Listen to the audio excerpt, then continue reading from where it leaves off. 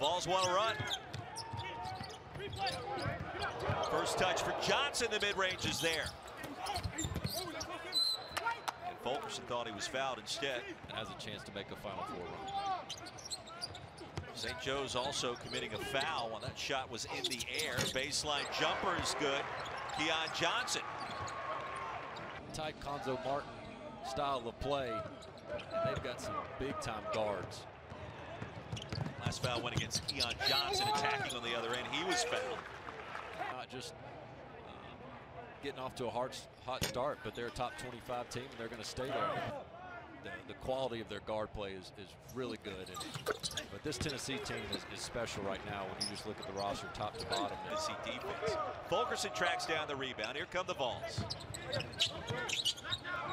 Open look. Victor Bailey, and it's all net. And a timeout call.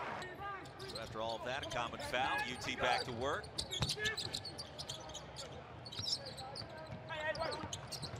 Johnson penetrating. Rim got in the way that time, maybe partially blocked at the last moment. Full court pressure. Vescovi breaks it. Pons on the other end.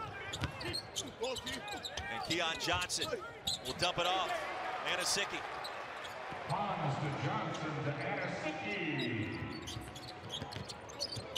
Another turnover. Vescovi wanted it.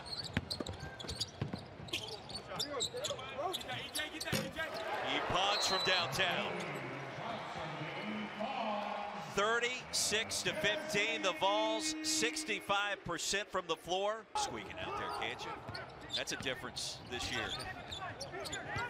Johnson got caught in no man's land. Right now, would normally not wait to let them know about a little bit of karma. Johnson spins it in. He's got 5. He must be cussing out the refs right now, so he put his R-rated mask on. Be a foul on Bishop as Johnson came down pretty hard. Vols doubling up St. Joe's. More free throw. Keon Johnson, who now has 6 points. ESPN 100 player at number 26 in the last recruiting cycle. Whatever it was. So it took. That's what we did, by the way. An extreme amount of put on the COVID-19, and so it took an extreme amount of self-discipline for these guys to stay in that routine on their own. But they are on pace to be the first team to get over 60 against Tennessee. That's correct. Here's a steal. Look out. Johnson attacking. Pons was just licking his chops. Bailey. Wide open, and it's all net. 56 on the board in the first half for Tennessee. Because he was a guy as a freshman, played at North Carolina, was terrific, and everybody thought, man, this kid can go.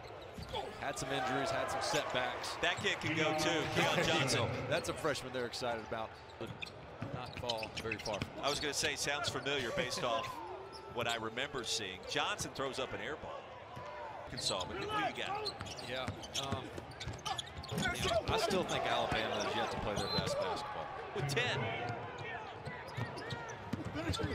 Johnson attacking. He denied an opportunity at it. Yeah, either a bye or a home game to start it off. I think the real question is, what happens if you expand the playoff with the conference championship games? The SEC championship, so spectacular, just like that dunk by Keon Johnson. Crowd on its feet, 91 on the board for UT.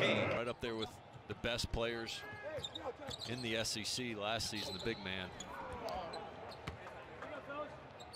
Johnson was pushed as the best pro prospect on the UT roster as it stands now. Toviak, SID for Tennessee. I asked, what's the last time Tennessee had back-to-back 100-point games?